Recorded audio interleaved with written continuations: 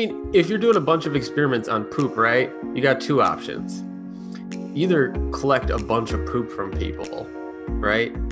So you just have to, like, every time somebody poops, you collect their poop and you do a test on it. Or you create like a poop simulant, right? Yeah, so tell me a little bit more about Who is Josiah Zayner? who is Josiah Zayner? Who are you? All really? access, Esther Kim, Josiah Zayner. I know you really well. Our audience may not, so yeah, just give your elevator pitch right now of who you are, and what kind of motivates you. Oh God. Yeah, you worked on this. I hate talking about myself. So I have a PhD in biophysics from the University of Chicago, which was pretty interesting. I studied protein folding and thermodynamic bullshit. So if you ever need me to calculate a log of a number, or natural log, I might be able to do it in my head. Because like all of like thermodynamics is like log something, It's always in the equation, like log this, log that. Anyway, I worked at NASA for a couple years, doing genetic engineering. Actually, I just did whatever I wanted that was inside the scope of NASA because nobody cared. People are just like, do whatever you want. So I worked on engineering microorganisms, mostly to break down plastic, but also sometimes to break down waste, like, poop. And it was pretty funny because there's this guy across the hall who'd been at NASA for like 20 years. And he invented like fake poop. What? I never heard about this. Well, I mean, if you're doing a bunch of experiments on poop, right, you got two options. Either collect a bunch of poop from people, right? So you just have to, like, every time somebody poops, you collect their poop and you do a test on it. Or you create like a poop simulant, right? All right. Something that has all the characteristics of poop, but isn't actually human poop, so you can make as much as you want on demand when you need it. On-demand poop. That is an idea for Silicon Valley next. And, so he's the guy who invented poop simulant, and he was pretty cool.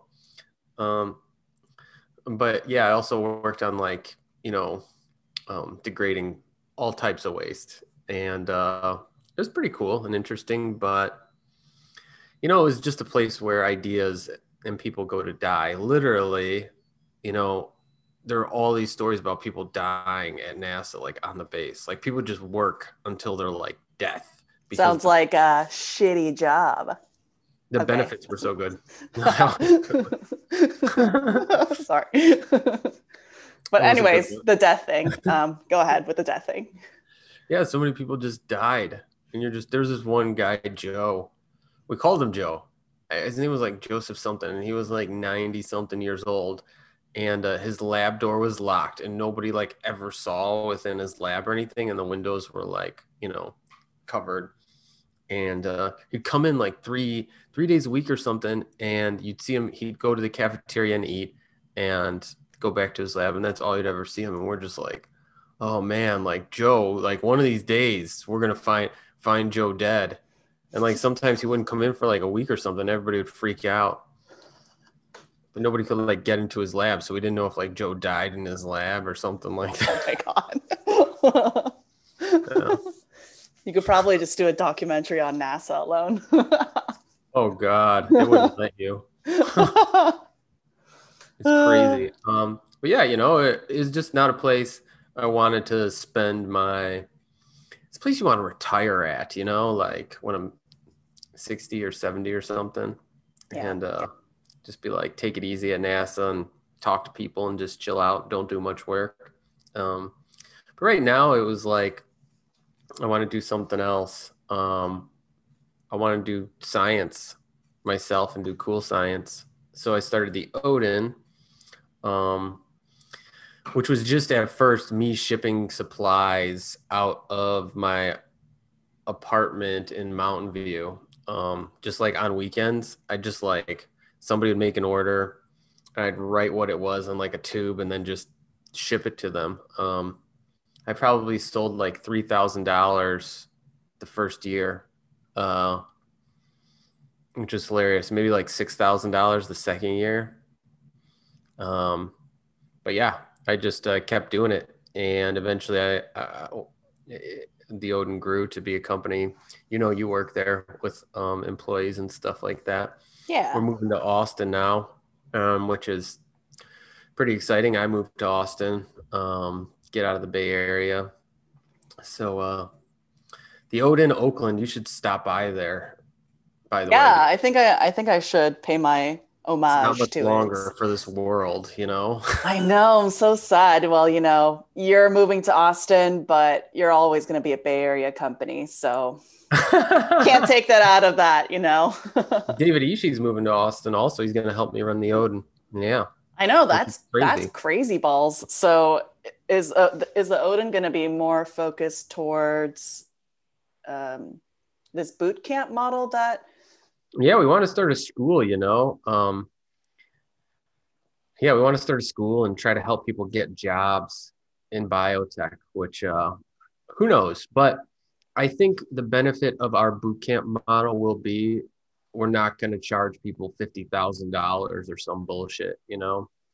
I think that's a big problem is that like a lot of these coding boot camps are like cost ridiculous amounts. And it's, yeah, some of them make money, but I think it puts a lot of pressure on the person who takes the boot camp to like, you know, for their life. It's just like any sort of loan for school or anything like that. And like the yeah. whole point would be to like make it different than school, right?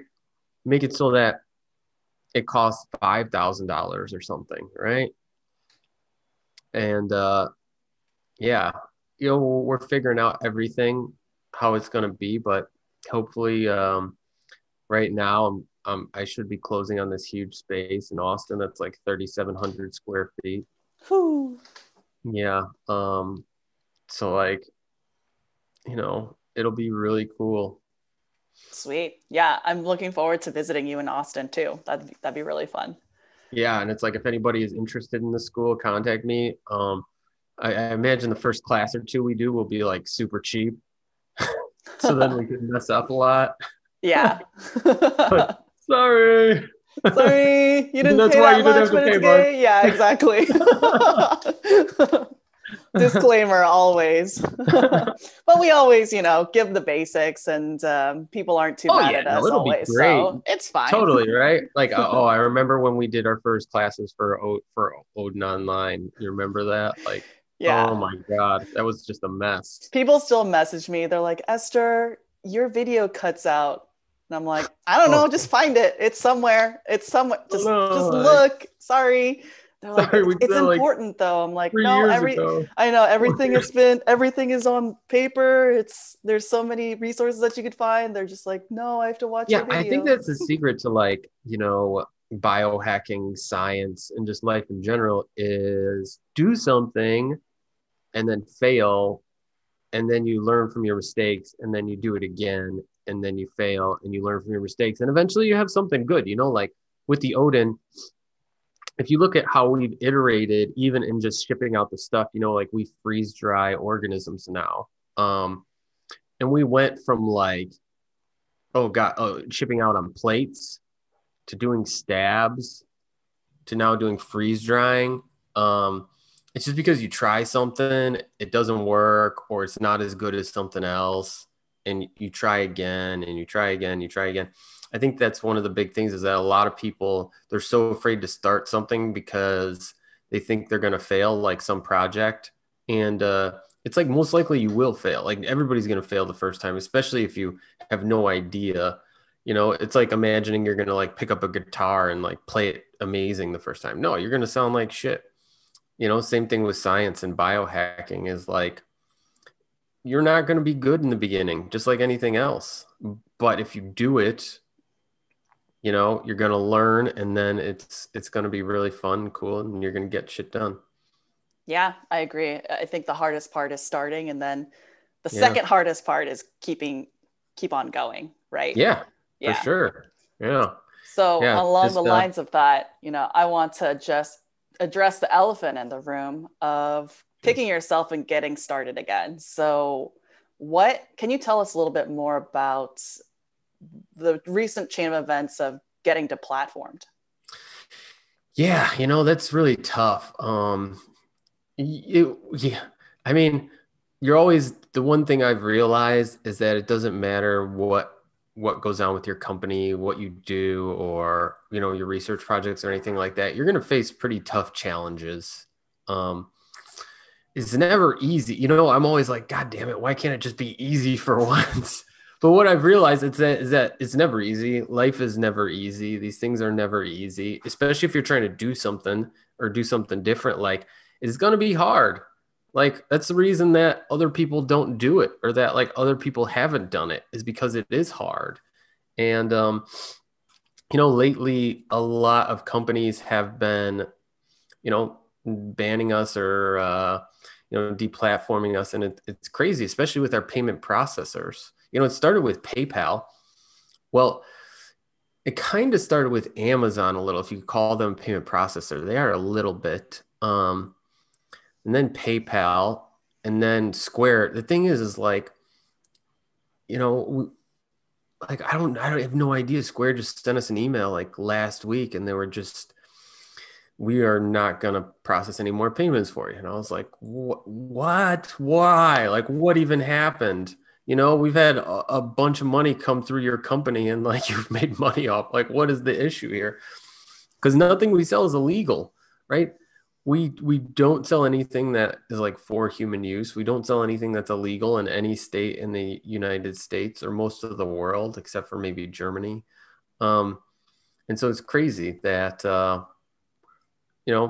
people are cutting our payment. So we're on like, our third payment processor in 3 months. And yeah. And people who say like, oh, use crypto and stuff like that. Like we accept crypto, but nobody uses it. So like, what do you want me to do? I know, I right? don't know. Like, sure, it's great. And like, if you want to buy something in crypto, we have an option on our website. And, but yeah, nobody uses it. So we're stuck with payment processors.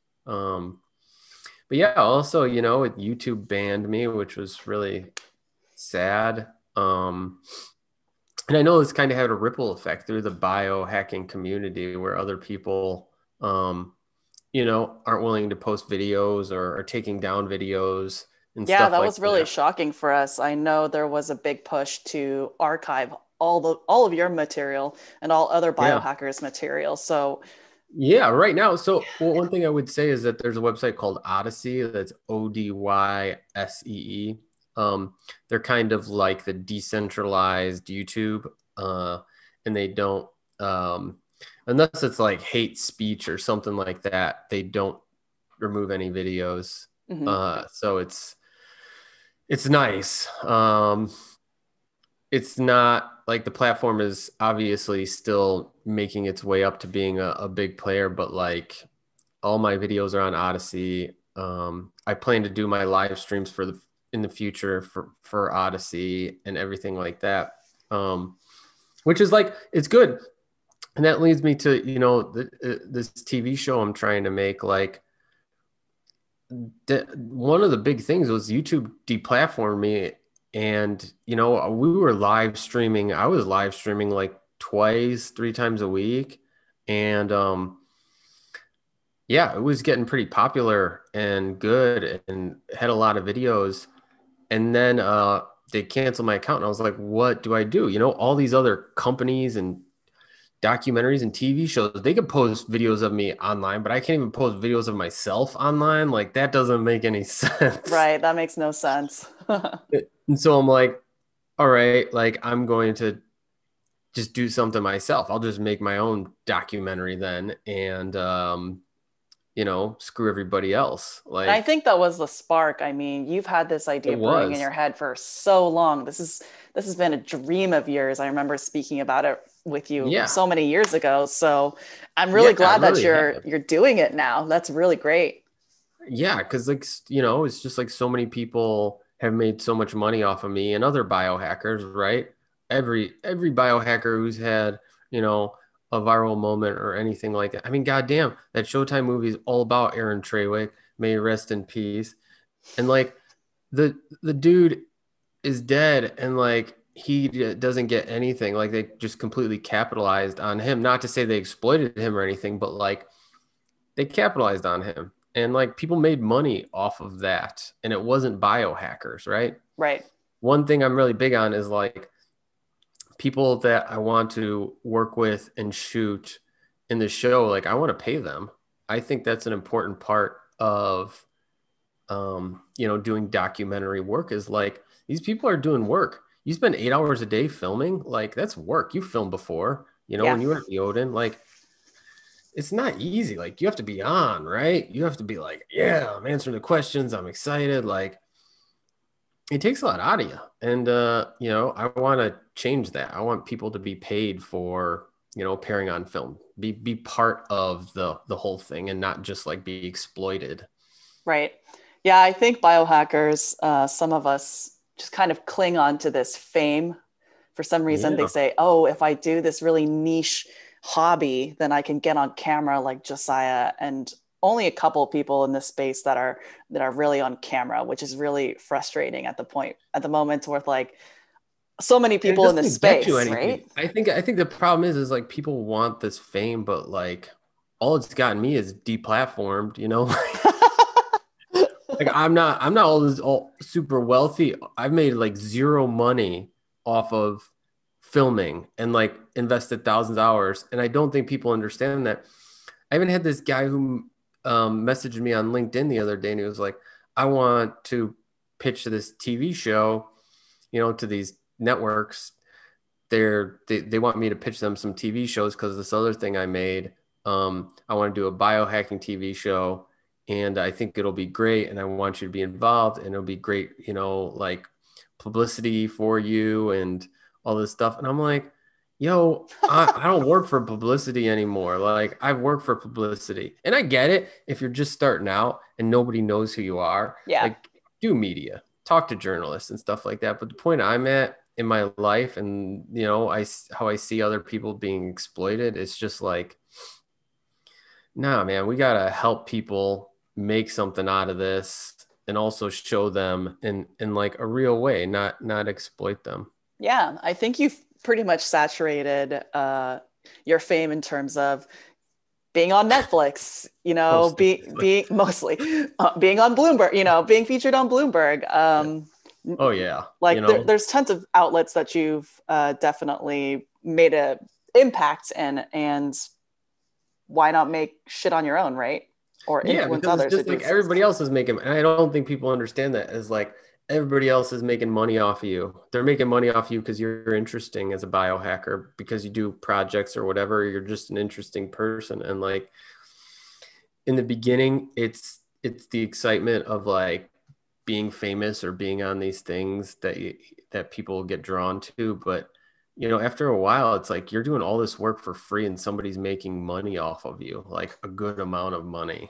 And like, How how do you change exhausting is that? it to come up with something new every single year? It seems like you have this trend of you have this really cool next big thing and you're sharing it with everybody, and then the cycle goes on to where people interview you and then you get this fame and then you ride this fame out until you find a new project Well, and I'm it's always working. cyclical. The key is like I'm always working on a bunch of different projects, Mm-hmm. but they're at like different points in their, sometimes the timing just isn't right on a project, right?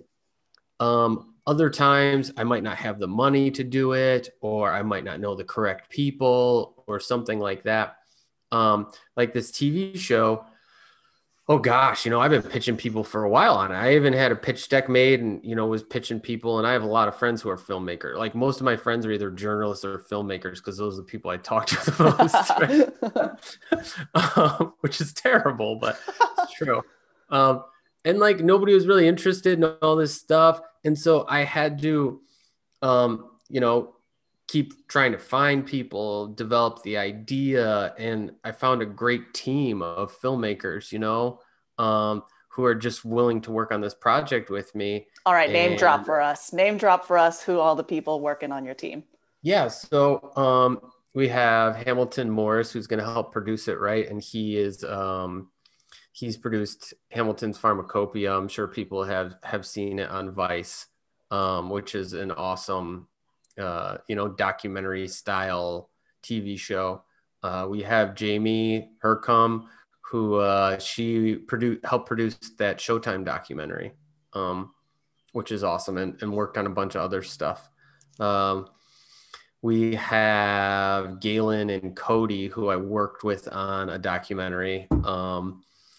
They're both, Cody's an amazing camera guy, filmmaker, DP. They call him a director of photography in filmmaking, a DP, which like doesn't really make much sense, but yeah. And Galen, he does sound, and he's, amazing sound mixer, sound guy, sound artist, and can also do other film stuff. Katya, I don't know if people, follow me on social media, but if you've seen all these cool images and stuff I've been posting, we have this amazing designer who's been creating unique designs for the show. Yeah, so it really all just kind of like came together, and the timing was right and everything. And I'm going with it. But yeah, it's I think that's what it is. It's like, have ideas that you're working on, and just start pushing them forward little by little. And eventually it's like, you remember when you were a kid and you go to like Chuck E. Cheese or something, and they had that thing where you like put in a quarter, and there was this like thing that would push, and like if your quarter landed in the right place, it would create a chain reaction and push a bunch of quarters off the edge. Oh yeah, I remember that. I would always try and shake the fucking thing because I'm like, I need it to drop something. I've already never wasted seen so many any quarters actually fall off of that. I think they're all glued on. I think so. I think it's a joke. And I'm also really old, so if you don't get that reference, understandable. But that's the way it is. Is like, if you just push stuff forward a little bit at a time, you're just working on projects. Like I have a bunch of, spreadsheets that have like the different projects I'm working on and what's the next step in that project to get it going forward.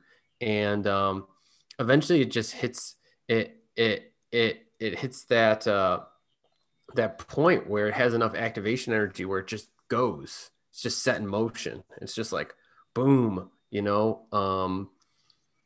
it's going with you or without you. So just hop on, and it's going to be a crazy ride. Yeah, for sure. You must have pitched your first pilot episodes. Can you kind of tell us the concept of it, or the first pilot? Give us a little teaser of what we're going to see? The pilot episode is totally going to just be about biohackers. So, yeah, I'm just going to go around and film with some biohackers. And really, I think a lot of people look at biohackers as like, even me, as like these crazy stunt people and like all this stuff. And not to say we all, like, some of us aren't crazy and we don't do stunts and stuff, but like, I don't think people see the actual, like, who we are as people, the human side, like the scientist side, like all these different sides that are never shown by the media, right? Just the small window people see, and that window is so shitty. It's just like, this guy injected himself. It's like, what about everything around that? Like, why? What was the purpose? What was the aftermath? How did that make him feel? How does that make other people? I really want to get into the nitty gritty, create nice portraits of people like that show them as real humans, and biohackers, right? So yeah, I definitely, Daria Danseva, she's one of my favorite biohackers right now. And she's in the Ukraine, and we interviewed her a little bit earlier last month, I believe, and she's got a lot of pizzazz, and I'm really excited for what she could do for her country and local Ukraine, area. it's amazing. And I would just love to film with her. We also, like, the second episode I want it to be on like food and like chefs and farmers. I just know some really amazing chefs and farmers and other people who are doing really cool, fermentation, chemistry, a lot of interesting things in the food world that most people don't view as like science, but it's like a real science. Right. And it's cool because you actually get to like experience it through taste and stuff, which is really fun. But Yeah, yeah, I think for the past 5 years, people have portrayed biohackers as sticking needles and shit. And I'm pretty yeah. sure a couple of filmmakers have come over and said, "Hey, do you mind just like injecting yourself with Oh something on God, camera?" And so we're many. like, no, that's not what we do here. We actually do sound science and genetic engineering at this establishment. But if you want to go see someone stick a Totally. needle, like, I want to show people that. And that's the thing is that like people don't get to ever see the science or just the thought that goes behind a lot of this stuff because that's not as exciting as showing somebody injecting something. Um, right. But like, I think you can create something that's beautiful that doesn't necessarily have all these like wow things, right? Like, oh my gosh, this person's injecting. Maybe it will have something like that. I have no idea, but like I think the search for that has turned biohacking into like a freak it's show. a, It's a freak yeah, show at it's this point. exploitative. Yeah, I don't think it's a freak show, but yeah, it's definitely exploitative, right? Where it's just like anybody who's willing to do something that's kind of crazy on camera, somebody's gonna want to film it. Um, and it's just like, you know, yeah, Yeah, for sure. Um, so you just started your Kickstarter. yeah. I just started the crowdfunding. Yeah, tell me a Biohack bit more about that. biohacktheplanet.com. Check it out. We got some amazing stuff, perks on there. We the thing I'm most excited about is we have a bunch of original art that we had commissioned for this project of like biohackers and scientists and stuff. And it's yeah, that's just super cool. I think Yeah, I it's really like love support. bioprints. You can get a personalized portrait done. Oh, there's so Um, many cool things. But yeah, no, there's this artist I love. Her name is well, she goes by Polka. She's a French artist or lives in France, and she does these surrealistic characters and sceneries and stuff. And it yeah, she's one of my favorite artists, and we commissioned a couple pieces from her original art, which is her art's going to be worth a lot of money someday. So it's like check it out. Like her art is super good. She's so undiscovered. Like I bought a couple of her pieces myself that I own. Um, yeah, she's just such a good artist. We also had Haisu Jung, who's my tattoo artist, create us a really cool uh, custom anime biohacker logo for t-shirts and stickers and stuff. And the Jikong Chan, I think you had him on. Did you have him on yet? yeah, a couple episodes ago. Yeah. He translated Biohack the Planet into Japanese for us, which was super cool. Oh, that's super cool. Yeah. Because it's more complicated than you think, right? So because Biohack the Planet is like a very um it's like a metaphor, right? It doesn't actually mean that you're biohacking the planet, right? So it's Yeah. like it's a weird metaphor, but yeah, it's cool that he did that for us. You're really Yeah, missing out on the big hitter right now, which is an NFT. So you should do like some kind of interpretive arts oh, I NFT and then should. try and sell it and auction it. I think that's a big money maker for your documentary. Picture of Josiah injecting himself. Just a picture. There's no actual follow through in that. All right, cool. So my last question is to you. So, everybody check out that Kickstarter. It's going to be really awesome once we fully crowdfund it. We're going to see some really great Oh action gosh, the from you. show, like, I think we've already raised it. I just posted it today actually, and we've already raised like $16,000. So show is Whoo. gonna be made. These things cost money also, right? So it's like, because you got to fly a film crew around the world and pay for people's hotels and food and stuff like that. Like that's expensive, and rent camera equipment and things like that. So even if you're doing it on a budget like we are, it still can be pretty expensive. But Mhm. I've learned a lot from being in front of the camera. A ton, a ton, a ton, a ton. So I think I have a very unique perspective, and can really take advantage of that, because most people, especially who do documentaries and stuff, are never in front of the camera. They've like Right. never been in front of the camera. Sometimes with like narrative fiction, like normal movies that we see, you'll see an actor, become a producer or director or something, but not in documentaries. It's never really happened. So it'll be, yeah, I think I will have some really cool insights and be able to really create something good. We're going to create it now. We got like 16,000. I'm sure it'll go up in the next month. So it's going to happen. Be part of it, contribute. It'd be much appreciated. Yeah, it's something very unique because, like you said, mostly producers are the ones taking the creative control of the Yeah. content. And in this case, you are the sole driver of the content. You're making everything. You're making up the storylines. You're Yeah, well, I mean, I determining have a good everything. team also, but yeah, like Jamie and Hamilton have a ton of experience, and they're going to be able to help really a lot of things that I miss because I've never been behind the camera before. Hmm. Um, I'll be in front of the camera on this. I want me to be like the host of the show, kind of like Anthony Bourdain style. But yeah, I think it's great because we got a really great team that has a lot of experience, and is going to make something really cool and unique. I think it's going to be, at least we're trying to do something that's really arty and fun and is different than anything anybody's ever seen. I'm pretty sure you always tell me, Esther, have some nuance to that. Like that has no nuance. Like make sure you revise and have some nuance to it. So I'm really looking forward to the nuance. Yeah, no, yeah, for sure.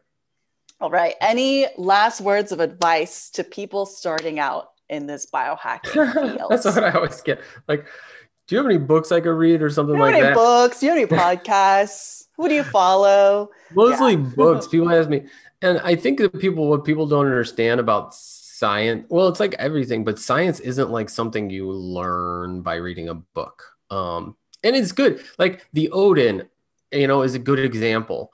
A lot of the people who've come to work at the Odin and come through the Odin didn't have much experience in like molecular biology and genetic engineering, right? Almost all the people who work there, Gabe, Pete, and Jill, right now, like they didn't have any experience with this stuff, right? And now, they're masters. They're teaching it.